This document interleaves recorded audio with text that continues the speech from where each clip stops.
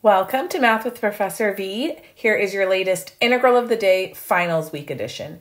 This is just a cute one that I really like. I picked it up during the integration bee a couple weeks ago, and it's been sitting in my notes ever since. So I figured today was the perfect day to share it. We have the definite integral from 1 to 64 of 1 over the cube root of x plus the square root of x dx. So to solve it, the first thing I'm going to do is go in and make a substitution. But what sort of substitution is appropriate? Notice we're dealing with cube root of x, so the index is 3, and square root of x, the index is 2. What is the LCM? What's the least common multiple of 3 and 2? It's 6. So what I'm going to do is let u equal the 6th root of x, or x to the 1/6. And then you could find du right now, but it's going to be messy. So what I love to do is just raise both sides to the 6th power to get rid of the denominator in that rational exponent. So u to the 6th is equal to x. And then now we can differentiate. So 6u to the 5th du is equal to 1 dx. How are we doing? Okay, so that means this dx over here is going to get replaced with all of this. So how can I figure out what the cube root of x and square root of x are in terms of u? It's not difficult at all. So I'm going to take u, and let me square it. So remember, u was x to the 1/6. If I square that and multiply my exponents, I get x to the 1/3. That's my cube root of x. Yes? Good. And then similarly, u cubed, that's going to be x to the 1/6 cubed, which is x to the 1/2. That's my square root of x. So we're ready to go. One last thing, don't forget to change your limits of integration. So u of 1 is 1 to the 1/6, that's 1.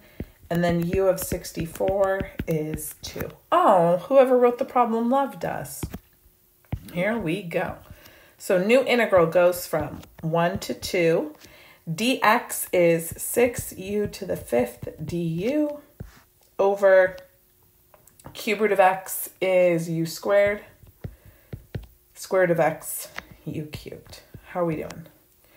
Okay, now let's clean this guy up. Let's take the 6 outside. We don't need him there. Integral 1 to 2. I can cancel out u squared from everybody. So now I have u cubed du over 1 plus u. Okay, since the degree of the numerator is higher than the degree of the denominator, yep, let's do some long division. I'll write it this way, u plus 1 divided into u cubed. So just ask yourself, what do I multiply u by to make it u cubed? U squared. Then you distribute that, so that'll be u cubed plus u squared. Subtract that row from the row above, negative u squared. And then repeat. What do I multiply u by to make it negative u squared? Negative u. And then distribute that back out, so negative u squared minus u. I subtract this row from the row above, and now I get plus u. We can keep dividing, plus 1, and then u plus 1, subtract it, and then finally, this is my remainder now, negative 1. So how do you rewrite your integrand? Just leave the 6 outside. It's minding its business. Integral 1 to 2. I have u squared minus u plus 1 minus my 1 remainder over u plus 1 du. Are we good? Okay, let me copy this down so we can continue below unfettered. I'm feeling squished. How about you? Yeah, we bit squished, right? Okay. Ba-boom. Keep the 6 outside. It's minding its own business. Don't make life worse. Okay, we're ready to integrate. So we'll have 1/3 u cubed minus 1/2 u squared plus u minus ln. Yep, absolute value u plus 1 evaluated from 1 to 2. Very good. Okay, so 6 is out there. I'm going to have 1/3 times 2 cubed minus 1/2 times 4 plus 2 minus ln of 3. That's the upper limit. Minus lower limit's going to be 1/3 minus 1/2 plus 1 minus ln 2. Good? Okay, perfect. Now notice this is negative 2, positive 2. Those will cancel out.